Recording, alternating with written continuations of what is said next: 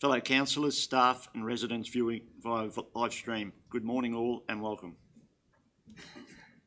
I acknowledge the traditional custodians of this land on which we stand, the Gulnay people. I wish to acknowledge my respect for the current and emerging elders and those in dreaming. I thank them for the contributions they have made in building this community. Apologies, we have an apology from Councillor Therese Millwood. Are there any other apologies? I'll take that as a no. We move on to declaration of conflict of interest. Declaration of prescribed conflict of interest or declarable conflict of interest. Please use this opportunity to make public any prescribed conflict of interest or declarable conflict of interest in respect of the items in the agenda. Councillors should use this opportunity to disclose and or comment on other councillors and or staff interests in accordance with the Act and the regulations. Are there any conflicts to declare? Okay, I'll take that as a no. We move on to item 1, major projects. Item 1.1, page 2, tender consideration plan, Port Hinchinbrook, and Mr Wilkes will present.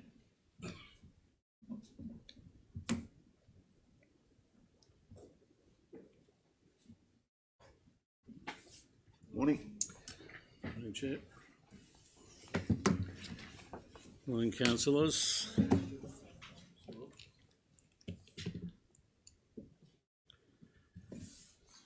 Chair, Council is currently undertaking a significant procurement process for the replacement of Port Hinchinbrook sewage treatment plant, with construction scheduled to commence late May 2023.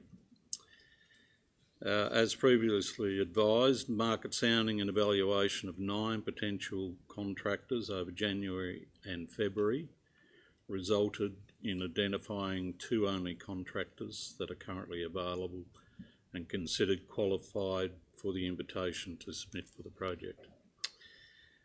At its meeting on the 23rd of March, Council resolved to prepare a tender consideration plan for the project, and the recommended plan has now been developed and is attached. The objectives of the plan are to enable the construction of the Port Hinchinbrook sewage treatment plant and to upgrade the assets designed to service the current and future population forecast for the Port Hinchinbrook area. The objectives of the plan will be achieved by Council adopting the tender consideration plan to allow for a select tender process to the 2 identified qualified contractors. The recommendation is that Council adopt the attached tender consideration plan for the procurement of the Port Hinchinbrook sewage treatment plant. Thank you, Mr Wilkes. Any questions for the officer? Councillor Barnes.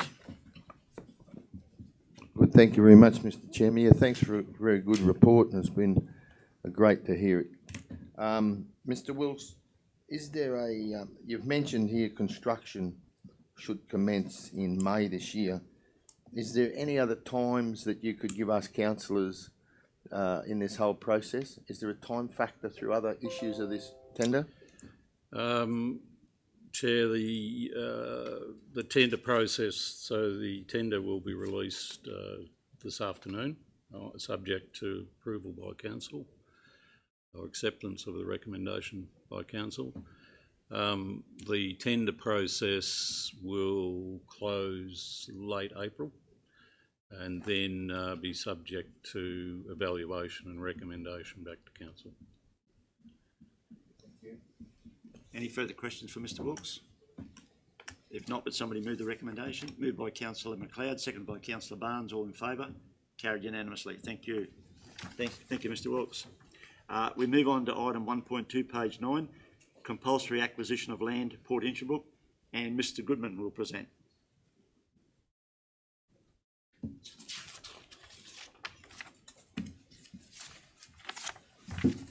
Welcome.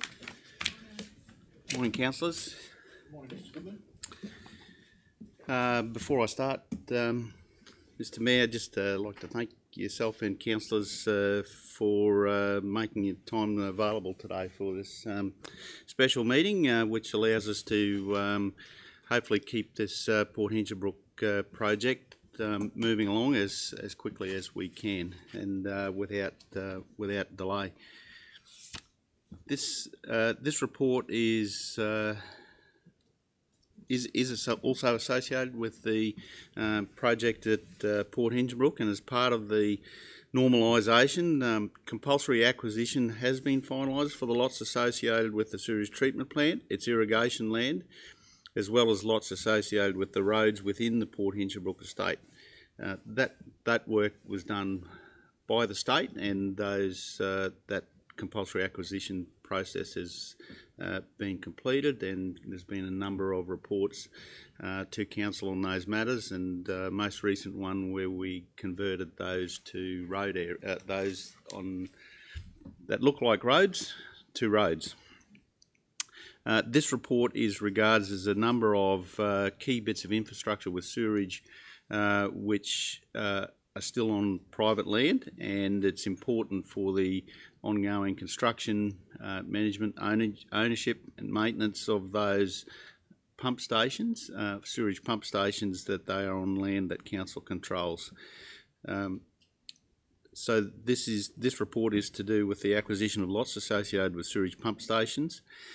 Council's able to negotiate through private treaty the acquisition of a number of these lots. However, council's now in the process of compulsory acquisition of several remaining lots. This report seeks approval from council to continue this process by compulsory acquisition of 3 further lots where agreement with the owner has been unable to be reached. Through this process, I think it's worth noting, as we identified in the legal implications, that there is council has delegated this power to the Chief Executive Officer under Section 257 of the Local Government Act 2009. That's further been subdelegated to myself, and that's allowed us to get to this stage. There is some debate of whether this report is and this resolution is entirely required because of that delegation, but we've received advice that with this hopefully resolution of council, that will make sure that there's no issues as we proceed.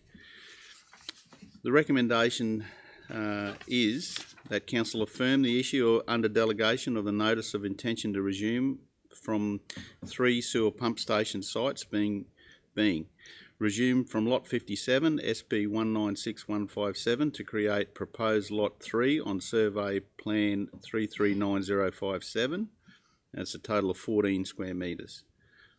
From lot 99 SP 190029 to create a proposed lot 1 on survey plan 339056. It's a total of 180 square metres.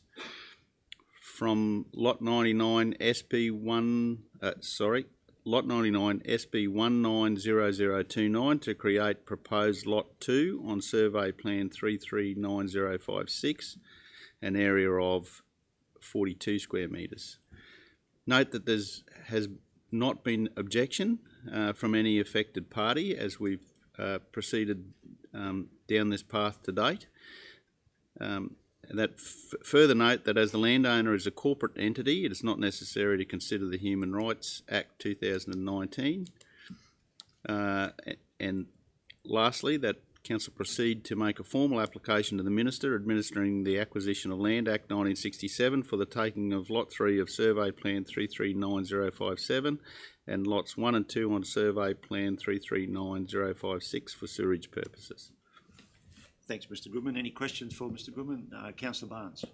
Thank you very much for a good report, Mr. Goodman. Just explain to me in layman's terms, why is all this necessary and hasn't been necessary up till now?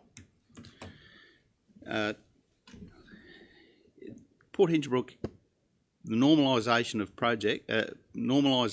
Port Hinchinbrook is turning that what was a private estate into something which is far more like a suburb of Cardwell. As it operated as a private estate, they could set their own rules and manage risks in their own way, and they have had critical bits of infrastructure on private land. I don't know if I'm doing a great job here, Councillor Barnes, but it's really important that as council is taking this infrastructure over, that we have guaranteed access to that land, that we can construct, maintain those assets to ensure that we're providing services, sewage services to the residents. Any further questions for Mr Goodman? If not, somebody move the recommendation. Moved by Councillor Baines, seconded by Councillor Pervin. All in favour? Carried unanimously. Thank you. We move on to item 2, Governance, Environment and Finance, 2.1, page 11. Request for leave of absence, Councillor Therese Millwood, and the CEO will present. Thank you, Chair. Through the Chair, Councillor Theresa Millwood has requested a leave of absence for medical reasons for the following period: Friday the 31st of March 2023 to Friday the 26th of May 2023 inclusive. I'll just direct Council to Council's meeting standing orders and procedures. I'm satisfied as CEO that this was provided as soon as practicable in writing, whilst not the 2 weeks prior to this Council meeting, but as soon as practicable and in writing. And the period that is requested is less than 3 months, so it doesn't require any further consideration around membership of boards at this stage.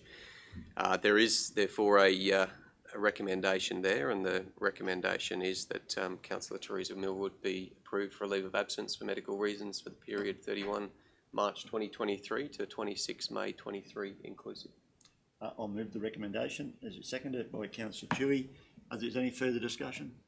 All in favour? Carried unanimously. Thank you. Meeting closed at 9:11.